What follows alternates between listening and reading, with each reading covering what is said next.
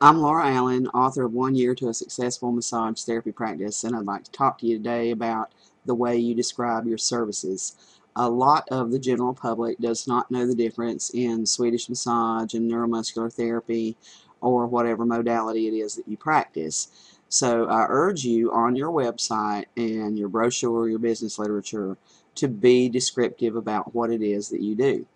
And here's the difference. You could say Swedish massage, $50 an hour.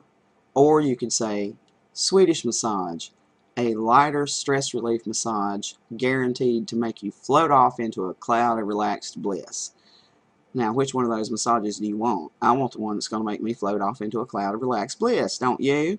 So does the general public. So be descriptive, and it's just a good thing to educate clients about what's what. Works for me.